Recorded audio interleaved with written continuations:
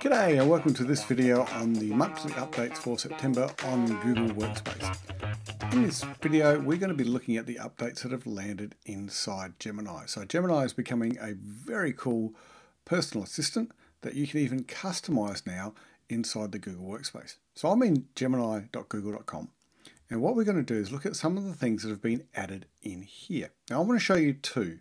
One's got to do with the way in which we can upload files, and the other one is how we can actually customize a persona so you can have your own personalized assistant inside Gemini. So let's jump into the first demo.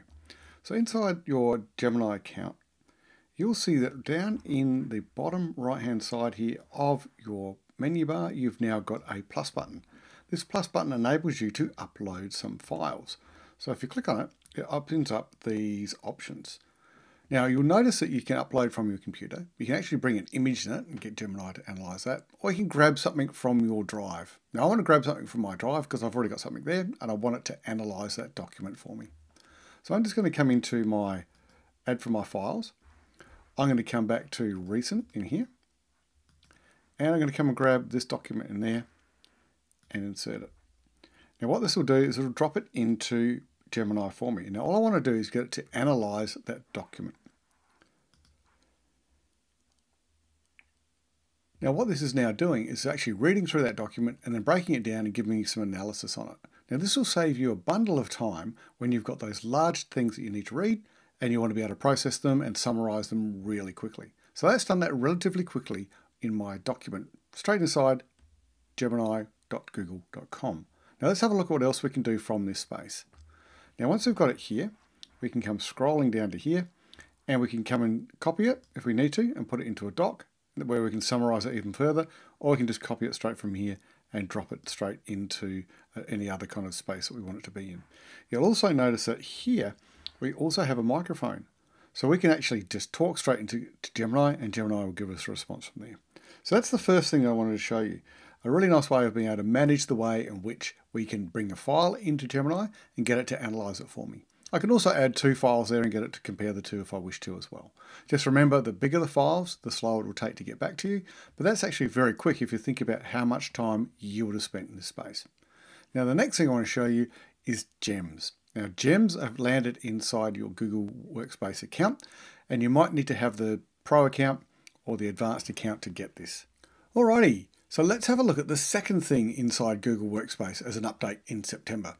Now it's got to do with gems inside Gemini. Now when you think of a gem, it's more like a personalized kind of personal assistant, a personalized personal assistant to be able to respond on your behalf inside Gemini, or to be able to analyze and write things on your behalf inside Gemini. Now, if you've ever had to write a prompt before, you normally have to give it some context. So what your role is, how you want it to be responded, how you want that actual output to look like. You might give some certain parameters about that as well. But inside gems, we can actually build that into one gem. So we only have to use that persona over and over again without having to retype that big, long prompt. So it can actually answer in the way that we need it to be answered.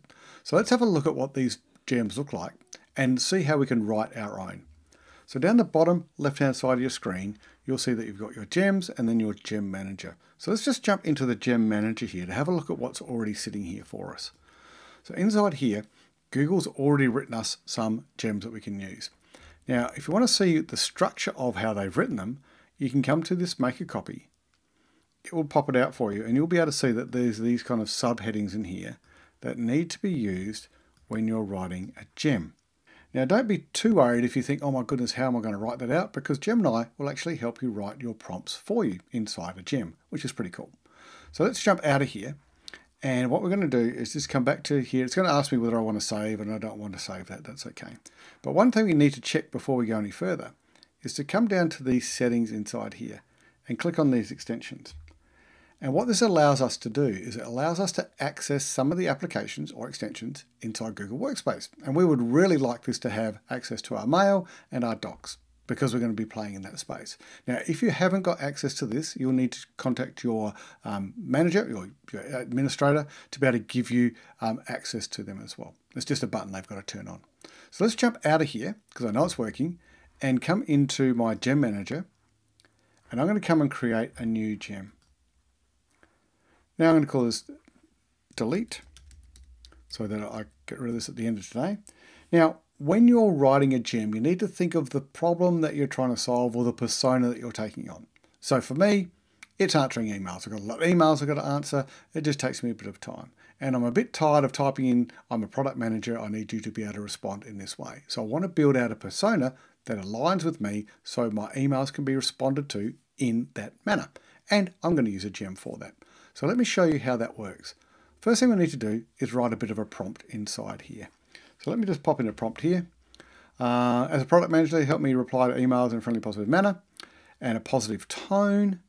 And then what we want to do is go at mention, and that's going to pull in for us our Gmail link.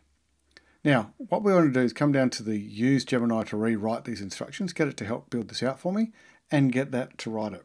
Now, what I've noticed is sometimes you need to do it a couple of times because it doesn't quite structure it properly. But I've got one that I've prepared earlier that we can jump into and have a look. So let's have a look at this response and I'll show you what I'm looking for.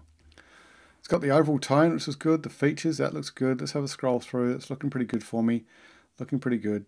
But you'll notice as I get through here, there is no at mention to my Google Docs, or my Gmail, sorry. So we need to have that at mention sitting inside here.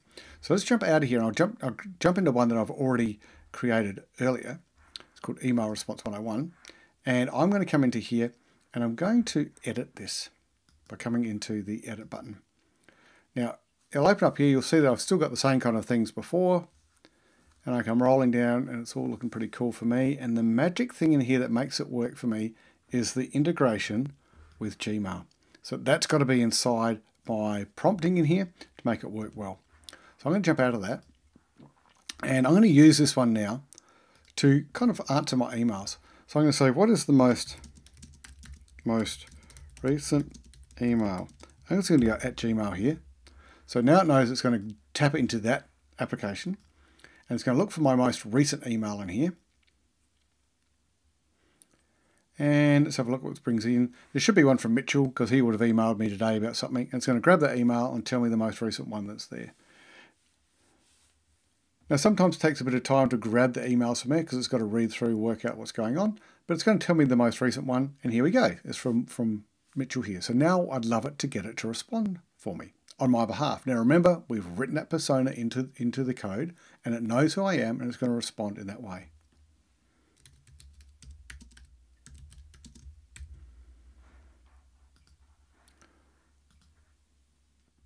And now it uses that persona to reply to that email. Look at that. It's got that kind of stuff written for me, all ready to go. Now I need to check that to make sure it's right, and then I can actually add it into an email for me. Because it's grabbed that persona for me already and put those restrictions that I've already built in there, it narrows down or makes my workflows so much quicker. There's so many more things we can do inside that gem space, but just have a bit of a think about where you would be able to use this to save time. I think this is pretty phenomenal and it's going to be a game changer in our space.